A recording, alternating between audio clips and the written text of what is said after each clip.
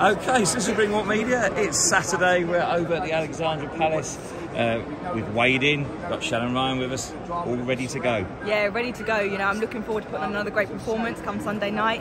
Look at this place already, and it reminds me of the historic event that was at the O2 previously. Boxer are just, you know, going outside the box. They did the all-female card in the UK, and now a Sunday show. So it's brilliant. I tell you what, women's boxing is on the rise, and so are you. You've got a really good start to your career. Fought El Basuri last time. God, she can swing. Yeah, no, I didn't want to get hit with one of them, so I just did what I need to do, used my jab, and got out of the way when needed. And tell us about this fight. I know you can't tell us the game plan, but are you going to go out there and make a statement this time? Yeah, you know what, it's my last fight of the year. I'm now accustomed to these fights and these big nights. It was a last minute change of opponent, but we're ready for that. You know, we're professional, it's what we do.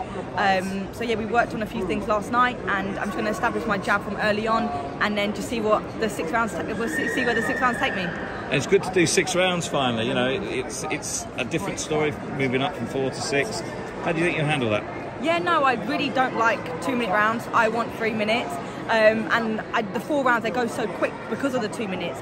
The previous fight I had was supposed to be 6, but that got changed. Yeah. So this will be my first 6 rounder, and I'm really looking forward to it. Yeah, and we're looking forward to the fight too. You know, you really are making a name for yourself. There's a lot of good fights out there. We just spoke off camera, Chloe Watson, she was out last night. Maybe that's a potential fight in the future? Yeah, she's a really good boxer.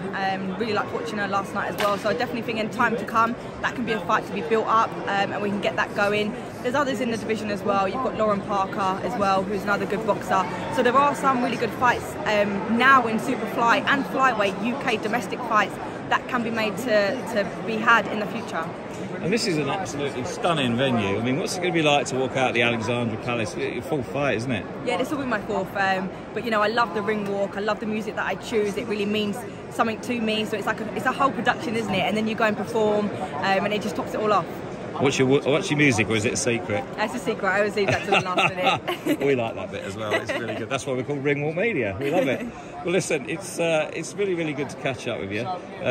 We're looking forward to this fight, because I think the next year is going to be a really, really big year for you. If you come through this with flying colours, which I'm sure you will, you know, next year could be your, you know, big year, titles possibly even at the end of the year. Yeah, we use this year as a building year, try to establish my name in the game. 2023 I'll still be building. You know, every fight that I'm taking is a step up. But then when the titles are there, ready to be taken, I'll make sure I'm in a great position to do that, and then we will go for them. Sounds like a really good plan. Listen, we're looking forward to it. We'll let you get off and get some food and rehydrate, and can't wait for tomorrow. Brilliant. Thank you so much. Thanks, Sharon. No worries. Thank you.